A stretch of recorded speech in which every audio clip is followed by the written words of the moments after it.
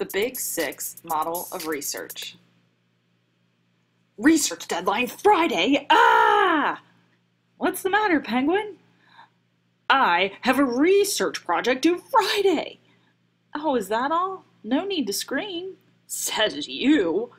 Do you want some help? There is no helping a penguin with a research project of this magnitude. You just need to break it down into the Big Six research steps. Of course there are steps. I should have known. Step 1. Task definition.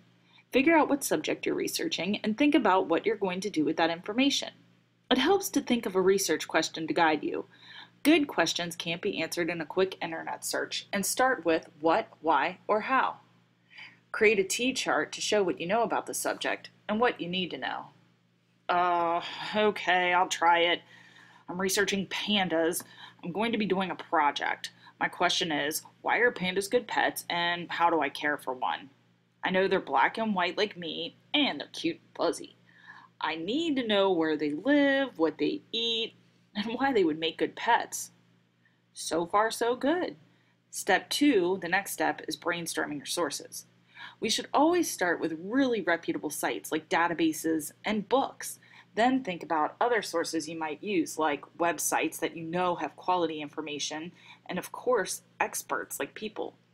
You will also need to think about how you will search for your information with search terms and phrases.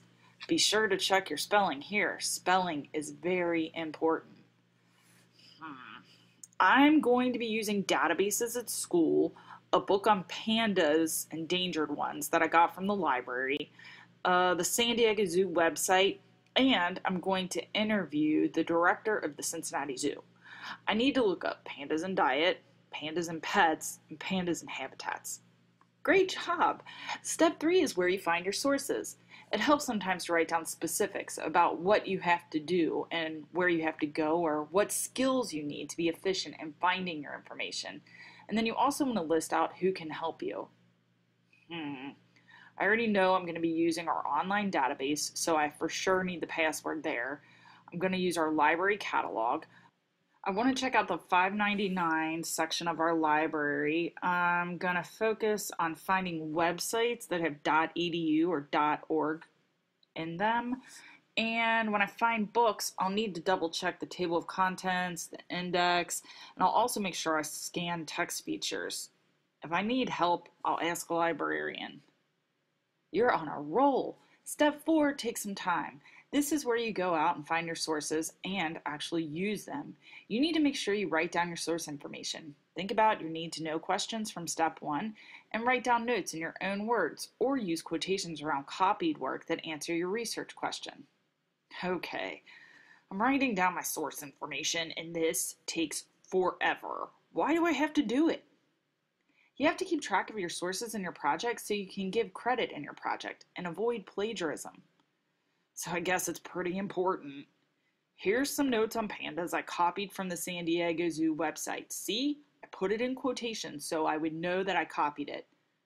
Perfect, Penguin. You're pretty much ready for step 5. Once you've collected all your notes, it's time to synthesize. Here, you decide on your subtopics. Finalize how you will share your work, make rough drafts, conference, and edit. I'm definitely going to make a Powtoon with my information. Step 6 is evaluation. Decide if you're proud of your work, review your rubric, and make final corrections so that you can turn in your work. And then that's it. I can do this. Ah! What's the matter now, Penguin? Pandas can't be pets. I could have told you that.